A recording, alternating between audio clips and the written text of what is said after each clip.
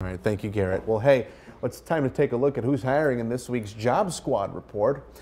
GMC Mine Repair in Mount Vernon is hiring for coal miners in the Midwest region. The positions do require an MSHA certification.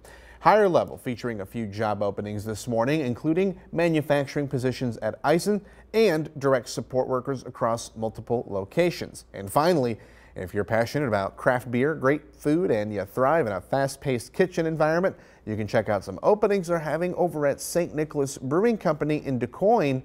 And you can learn about these jobs and more by visiting this story on our website, WSILTV.com.